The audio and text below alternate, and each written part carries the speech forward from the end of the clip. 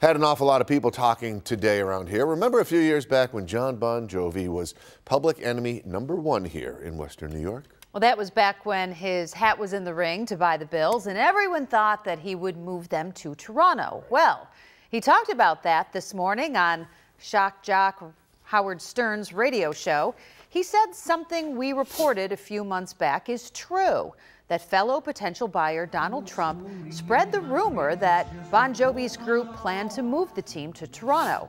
Bon Jovi says, believe him or not, he would have kept the team right here. It's genius what he did, because he was taking out a serious candidate to buy the team and then hoped that he would get it at a bargain price. But we were as real got. And, you know, I'm brokenhearted because I would have loved it and what we would have done in Western New York. And, you know, people don't realize that I was really going to, you know, get a house there. I was going to move there. I was really seriously. And I know that's true because I asked you privately at the time. I said, John, what's going on with this? I said, why do you want to own the team? Blah, blah, blah. You told me. And he said, listen, I'm all in. I'm moving to Buffalo. Yeah.